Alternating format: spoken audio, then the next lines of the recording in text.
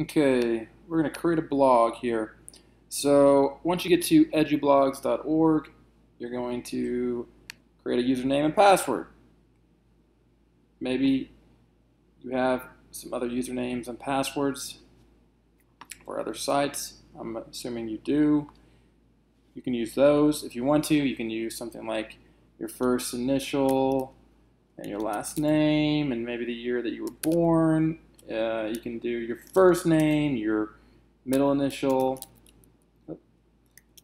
and the year you were born, or just maybe even your first name, your middle initial, and your last name. That's what I did when I created mine. But whatever you want. I'm going to go with, I'm going to have a first and last name here, just in case. And create a password. Simple as that. Now, oh yeah, there is one thing.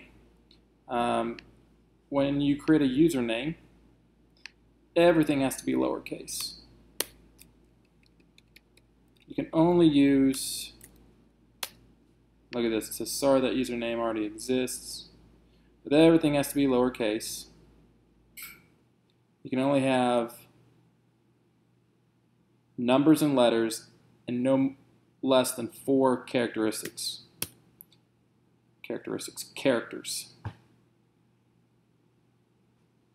Now, I'm going to come down here, I'm going to click student. So my username is justincase84. We're going to see if it works. We have the spinning wheel of death right here, as I call it. Then you come down here, you click an email,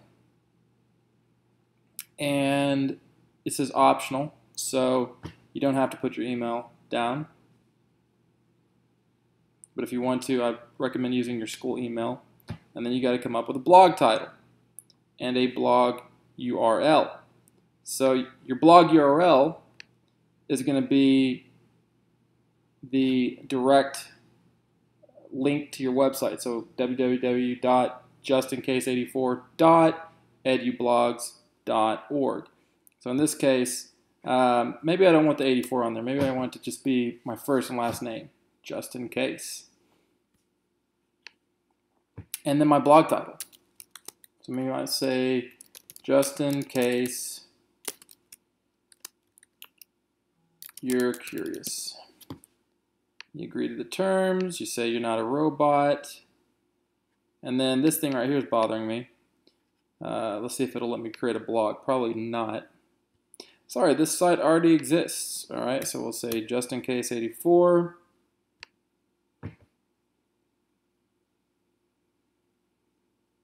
And there you go.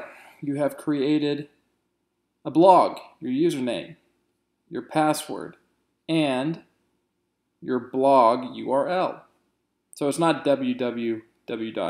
It's just in case 84.edublogs.org. Now, this is the most important step. Go to the dashboard. Uh-oh, that's interesting. All right, I guess I'm going to sign in here.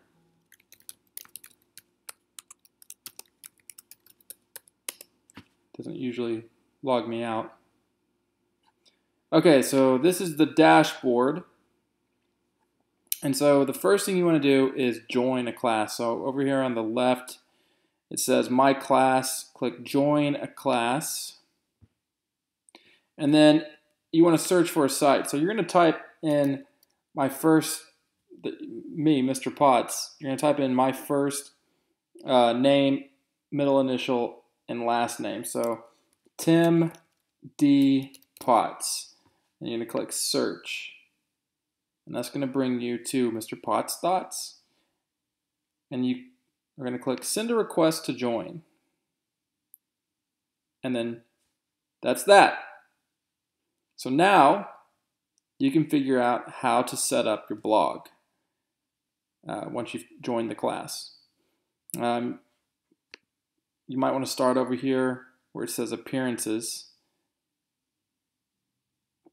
And I'll go ahead and tell you, you'll want to click an appearance that's mobile friendly.